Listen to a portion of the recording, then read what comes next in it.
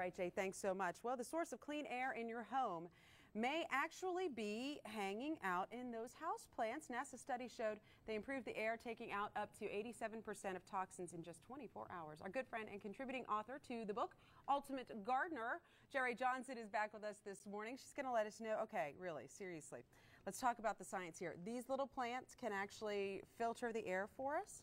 Exactly. And impact our lives? They add humidity, they take out toxins, and add oxygen to your air. I love this idea, and it's a pretty way to do it. Not that those air purifiers aren't nice, but it's much prettier than one of those brown boxes in the corner of the room.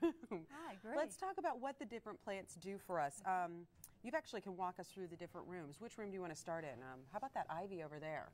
Well, in your bedroom, you can add ivy, but it's wonderful in the office. Believe it or not, it improves concentration. Oh, bring on the ivy. I'm loving that. What about another source for our office space to really help us impact, not only, you know, it's going to look great, but it's also going to, you say, impact our abilities to get our jobs done, right? Exactly. Purple is a great color, and for some reason, when we look at purple like an African violet, our creativity is increased because adrenaline is released, as well as our mood is increased. And we're supposed to be less stressed. Oh, I need a couple of those too. All right, the containers, we've got some different colors that you're bringing out. I recognize there are some different plants here. Which room are we talking about for some of these other containers? Where do you want to go next here? Well, we have a peace lily. Yes, peace lilies, believe it or not, are great for the bathroom. Okay. They remove mold out of bathrooms. Really? Yes, I couldn't believe that myself, but it does.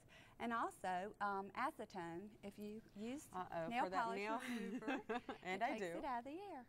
Hey, neat. Oh, ferns. There's a big, beautiful fern over here. Okay, that's a good for which room? Your bedroom. Oh. To increase your sleep. That's going to get me more sleep? No, I'm sorry. That's the one that moisturizes your skin. Oh, okay, so that helps cut down on the wrinkles. But I think these are the guys who help us sleep better, right? Are these Gerber daisies? They are, because they actually work reverse of other plants. Oh, yeah? They work at night. And so they increase your sleep by as much as 10%. Hey, I'll take it. In fact, I'm going to take this one with me. I know Julie and Jay might fight me over that one. These are some wonderful ideas, Jerry. We love it when you come up and visit us and share these ideas. And you know, like I said, she's a contributing author to the great book, The Ultimate Gardener, and she is always looking for great ways for us to implement plants and gardening into our lives and make us happy and smile. And thank you for sharing these secrets today. Thank you. Jay, Julie?